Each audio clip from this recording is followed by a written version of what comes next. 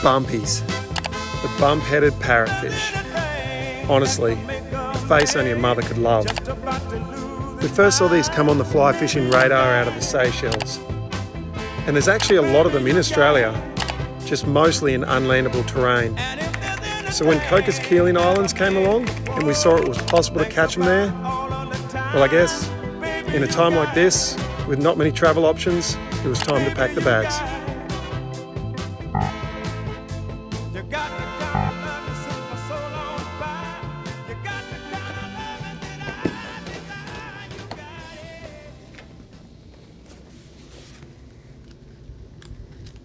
Australian passport. Didn't think I'd use that again for a while. Had to dust it off, but we've just arrived in Perth and going to take a trek over to the Cocos, but first going to drop in and see Dan over at Fly World. He's caught a few bumpies before and that's something I want to know something about. Dan, how are you? Good, man. Good to meet you. Yeah, finally.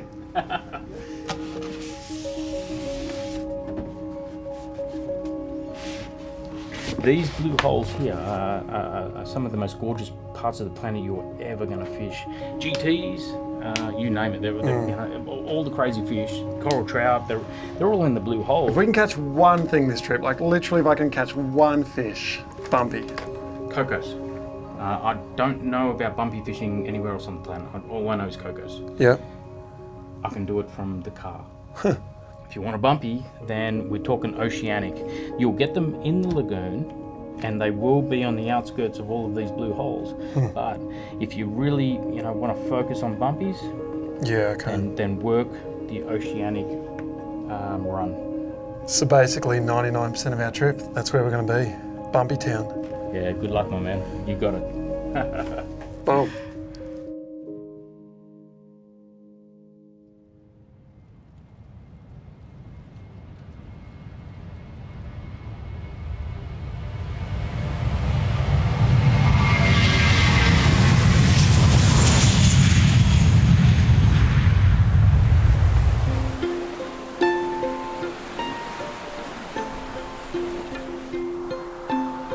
I think when people are sitting in an office or working from home and you start to let your mind drift and you think of a paradise, it's probably somewhere with palm trees, white sand, beautiful clear water. And this is that spot. This has all of that. People come here just to lie on a beach all week and enjoy it. We have the added luxury of chasing things around with a fly rod and adds to our enjoyment. Yeah, it's an interesting place, Cocos, because you come a long way and you land on this island full of coconut trees and atoll sort of vibes. You just kind of have something in your head that you expect, whether that's like a really remote Pacific atoll or Indian Ocean place, but it's got this Australian twist to it. So it's all the same cars, the same accents, and it really is a unique place because of that. I can't think of anywhere else within the Australian regions that would carry that same vibe.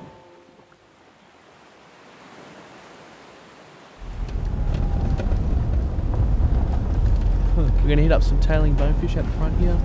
Hopefully on the way back we might see some surfing bonefish, which is pretty cool. So just 8 weights here? Just 8 weights, yeah. So hitting the bonefish today. Sight fishing, tailing, should be pretty sick.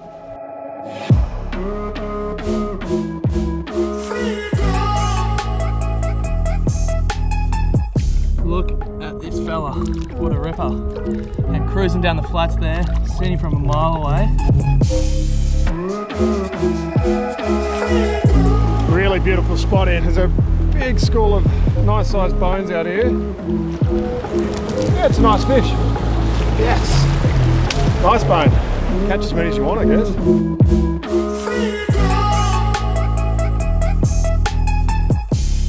When it comes to Australia, there are certainly bonefish around mainland. When I think bonefish fishing, I want to be in knee-deep water at most. And this place, I believe, would be the only place that offers that within an Australian region.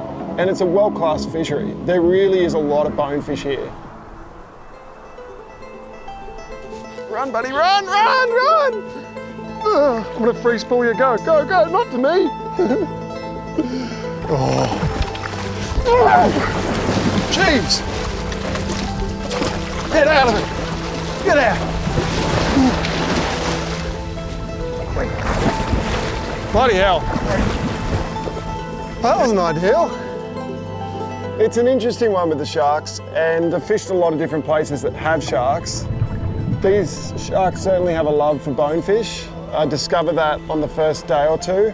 Certainly had a few go through the legs, a few bump into the legs, and does make you kind of want to walk on when you have about 15 sharks circling around you. I am not loving this at all. That's cooked. Screw that. It's over time we got a little bit creative. There was one where the shark just wouldn't give up on this bonefish. And so I ended up just whacking the net right in front of the shark, and I had him in the net for a while, which put the wind up him.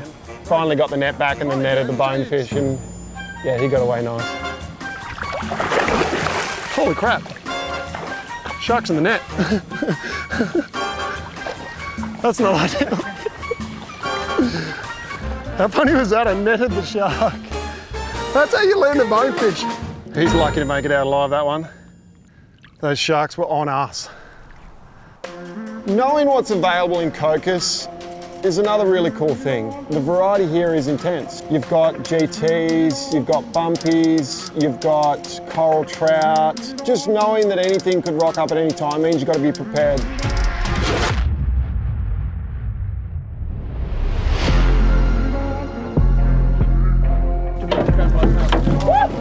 It's got a monster barracuda, mate. Sight cast in about 8 foot of water. Can hardly lift.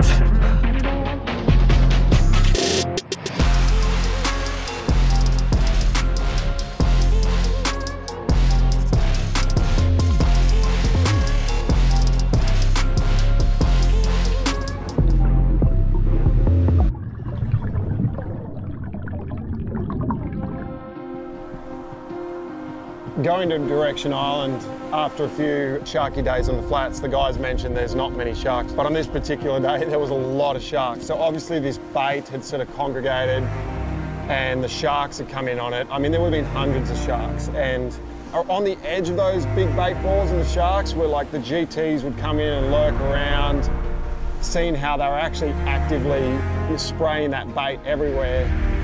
How insane is this? All these sharks, craziest thing I've ever seen. This is sick.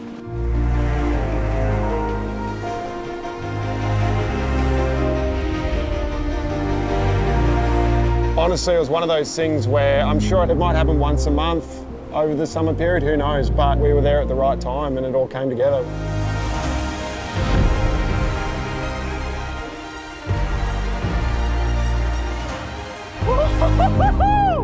Holy moly! This is an absolute donkey. We've just stumbled across this big school of GTs and sharks. I don't know, the whole water's black of fish. The sickest thing I've ever seen in my life. Oh, yes, there we go. That's some distant. Oh.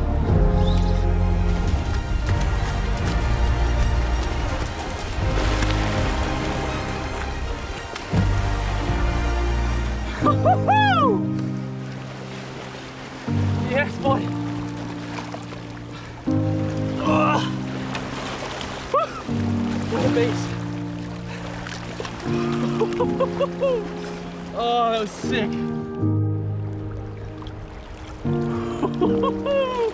Yes, boy. Amazing. How good.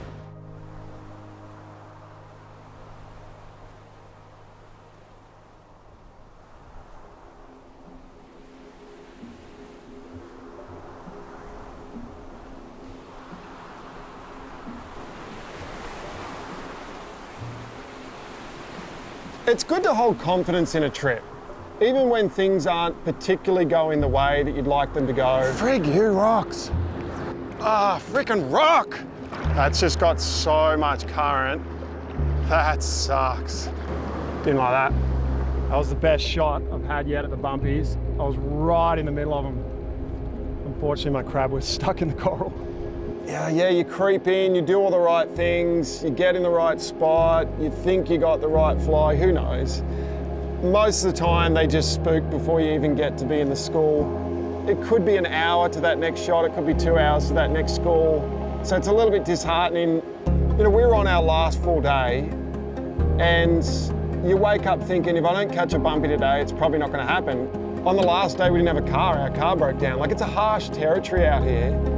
And so we were almost forced into this perfect thing, which is literally like walk from the lodge, walk down the flat, see what we find. And even at that point, I was casting at bonefish. I literally just remember turning around, seeing tails, making the cast, and it was perfect. They were feeding onto where I was standing. They were just coming up the flat. It was meant to be. Sometimes it's just meant to be. They had very little time to tell anyone what was going on. It was literally just throw in, on, and suddenly we are running towards the reef.